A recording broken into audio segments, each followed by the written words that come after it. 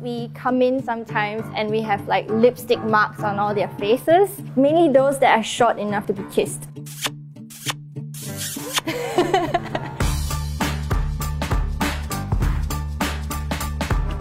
I'm a wax maintenance artist here at Madame Tussauds, and what I do is I take care of the figures.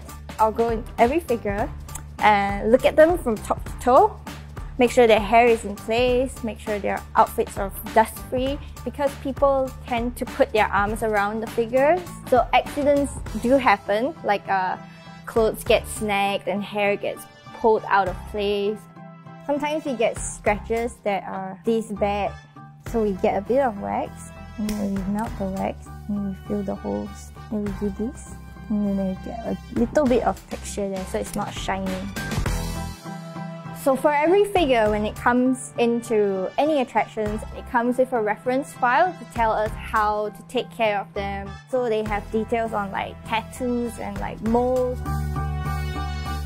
So a lot of the clothes are donated. One very interesting one is Elvis's suit.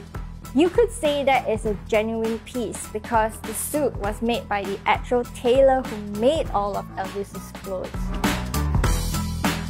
I would say I have two favorite figures. One of them is Audrey Hepburn because she's so beautiful. Just recently, her earrings got stolen, so I've made new ones for her.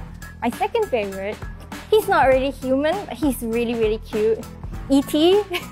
He's sitting on a basket in front of a bicycle, so you can actually climb on the bicycle and take a picture, like flying to the moon with him.